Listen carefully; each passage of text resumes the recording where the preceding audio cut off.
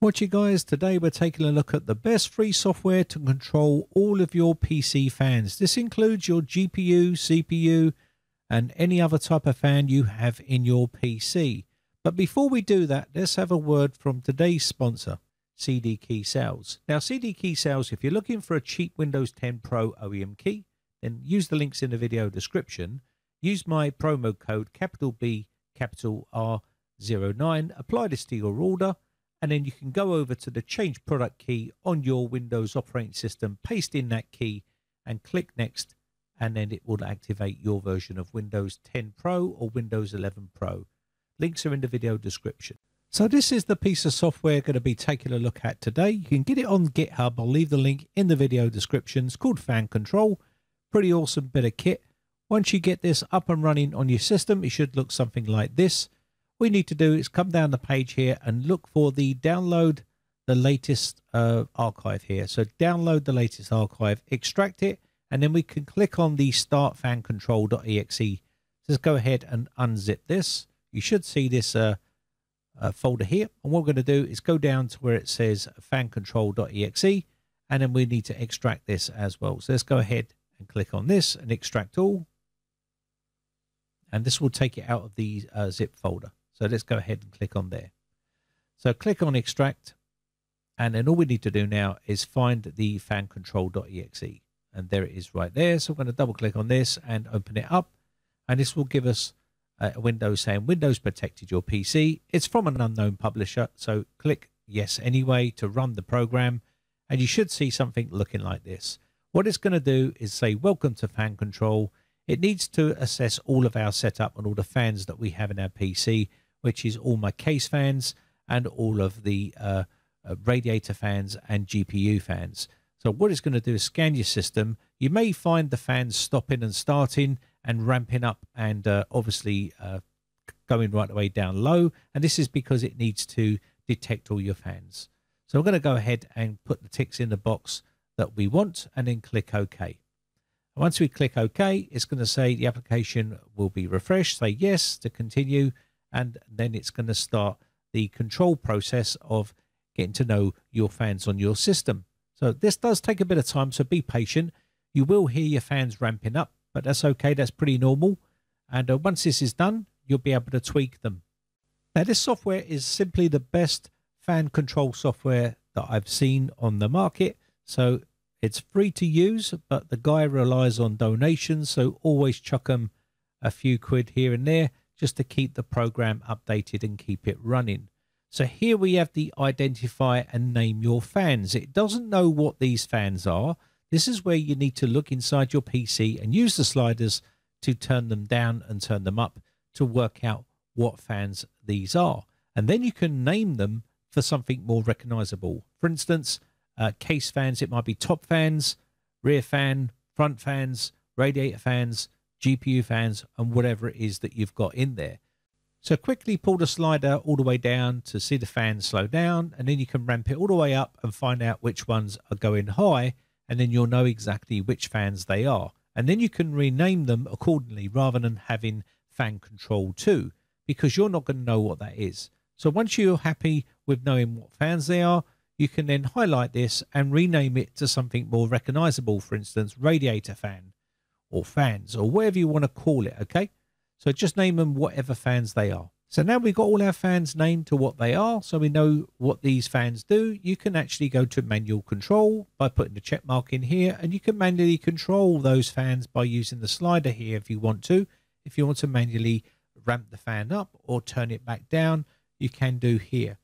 I'm going to leave it as is and remove that check mark. You can hide them, and there's a bunch of other settings inside here you can mess with afterwards if you want to. Now there's also a little wrench here. You can click on this setup wrench, and this will give you access to some other options available here. Also, there's a little 3 lines here which is called the burger bar. You can go up to here and you can donate from here, and you can also do some other things like display the UI as columns, and you can also do some other bits like start with Windows and start minimalized, and loads of other stuff inside here. So there are your options here. You can sync this as well. You can change the theme color to dark theme if you want to, or you can leave it white like this, depending on how you want yours. On the right hand side, you can save your configuration. It's always important to save your configuration and give it a name. And that way, when you've made some changes, you need to save them, because if you don't, it can actually go back to default. So you want to make sure you save all of your save settings up here by saving the configuration. So now we've got all this done. Let's take a look at some of the other options you can do with this piece of software as well, which gives you full control of your GPU fans and other fans inside your system. So you've got also here curves. It will give you some information about the curves and about the speeds and about the controls. So there is a little question mark there which you can click on. When you open up the little drop down here, you can literally turn on the rocker button here. So let me just toggle this on, and this will give you access to this area here. At the moment, the curve is off. So now I've toggled this on, it gives me access to the step up and step down here. And this is in percentage per second. So you can change this if you want to, the step up and step down, which is quite nice. You've got an offset there as well. And you've also got your start and stop as well, which you can mess around with if you want to. Now, obviously, take some time and understand how this all works before you start messing around with it. You can automatically do it using the automatic part. I'll show you how this curve part works in a second. But you can toggle this on and then go down to the plus side on the bottom right hand side, where you can then toggle on the graph here. So let me go ahead and do that by clicking on this plus sign here.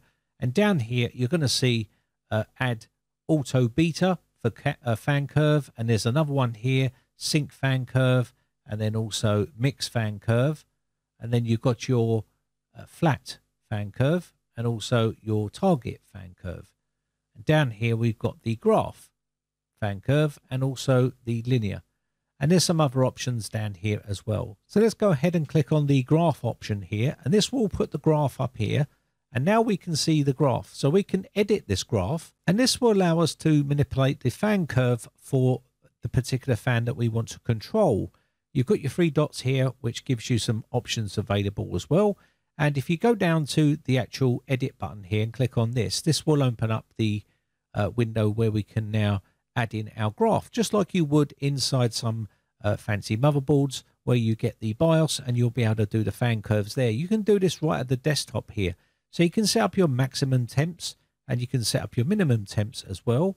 And then you can set your graph points on here to ramp the fans up whenever you're utilizing the CPU or the GPU or whatever it is you want to ramp them fans up to. So maybe you're gaming and it's now taxing the CPU to 100%. You can then have the fans running at 100% if you wanted to.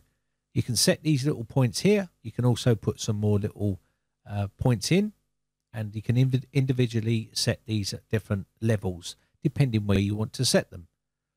And again, if you want to remove them, you just right click on these and it will delete them as well. And you can set these how you like for the fans to kick in. Say, for instance, you're rendering a video and it's now taxing the CPU at 100%. You may want your fans spinning up at 100% to keep the CPU nice and cool.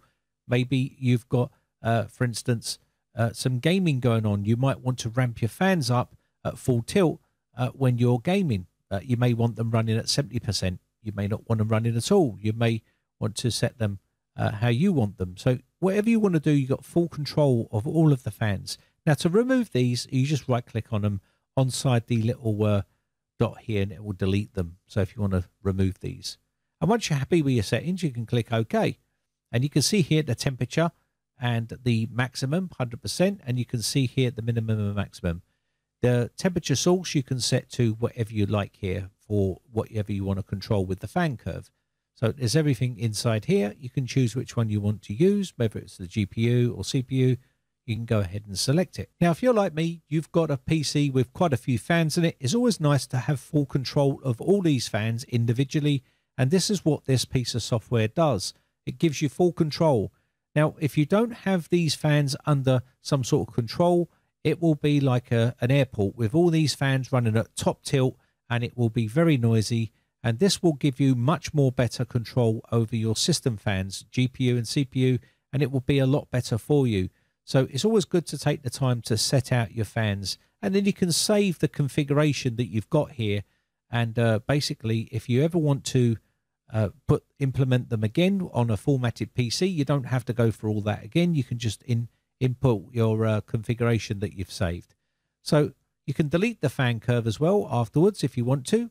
And that is basically it. That is the fan control software. Looks pretty cool, if you ask me. Anyway, that will be about it for this video. I'll leave all the links and information in the video description for our sponsor of this video, CD Key Sales, and also any links to this software will be in there. I just want to say a quick shout out to all my YouTube members who have joined my YouTube members group. I really do appreciate the support. I just want to say a special shout out also to Gary Belts, Albert Hewson, Geo Sam, and Welsh Tony 1 for joining my tier 3 YouTube members group. I really do appreciate the support. My name has been Brian from briteccomputers.co.uk. Have a lovely weekend, and I'll catch you in the next one. Bye for now.